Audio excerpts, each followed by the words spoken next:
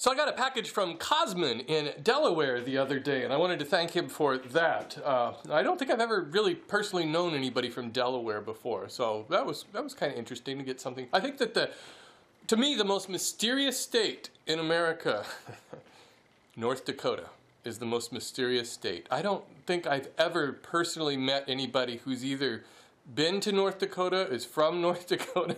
I'll bet you most people can't name the capital of North Dakota. That's just my guess. I don't know. It just seems mysterious. North Dakota.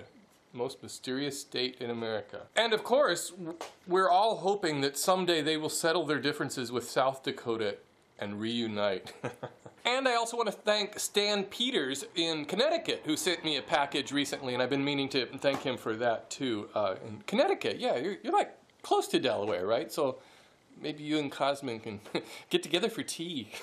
And if you haven't already done so, or if you're watching this video on my website, it doesn't really apply to you. But if you're not watching it on my website, check out today's, my blog entry today, and it has some pictures of some planter boxes that people have sent me because they were kind of inspired by my goofy planter box that I made last week. But I really like it when people send me pictures of projects they've made just because they were, you know, kind of inspired by something I've made. That is, to me, that's really special. But one thing that was funny about that video about the planter box was that I got a few emails from, I guess I would call them, you know, woodworking purists who kind of took exception to the fact that I didn't put any kind of, you know, wood sealer or protectant of any sort on that planter box. And like, guys, I'm well aware that products exist to protect wood, but the point of that was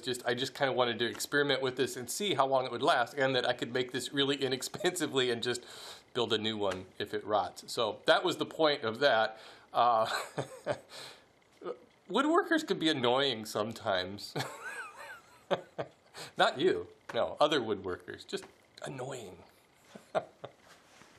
And this is my project for tomorrow's video. Yeah, it's just a pair of sawhorses. You know, it's a useful thing to have, and everybody seems to have their own method of building sawhorses, from the really cheapy ones to the really kind of fancy ones, and these are sort of in between. They're pretty sturdy, but they're really easy to make. So you'll see that tomorrow, and if you're on Facebook, you can see a picture of me planking on those. Planking. I can't believe I hadn't done any planking before, considering this is a woodworking show.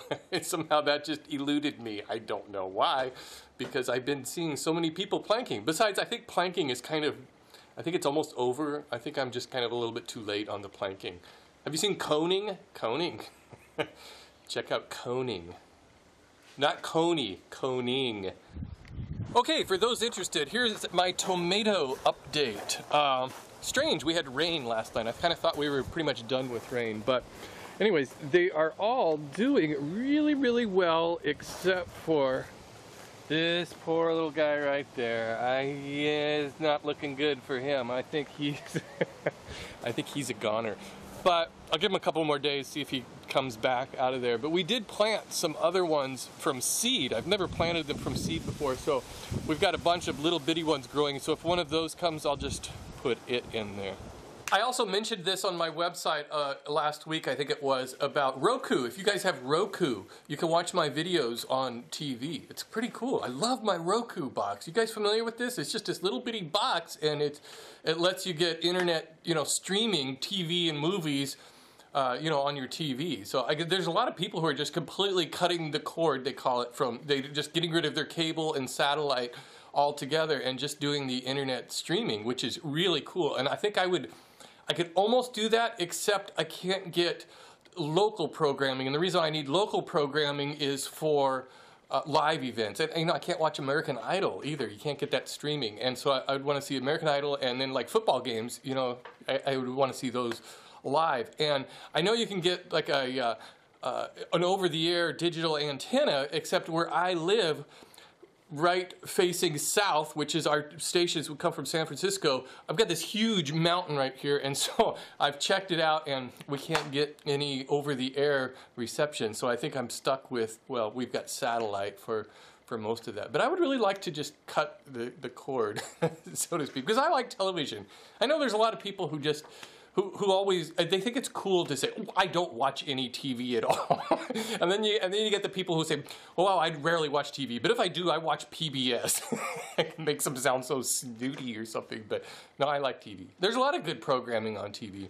Let's see, some of the shows though have jumped the shark. Glee totally jumped the shark. I do not watch that show anymore. It went and it was gone. One of the shows I really like now as far as comedies is Raising Hope. If you haven't seen Raising Hope, that show really cracks me up a lot. And I kind of watch New Girl. It's kind of cute, you know. And then the reality shows, American Idol. Yeah. I love American Idol. And then, you know, this summer, Hell's Kitchen coming back. Gordon Ramsay. I guess I like a really trashy television. But anyways, you can watch Woodworking for Mere Mortals now.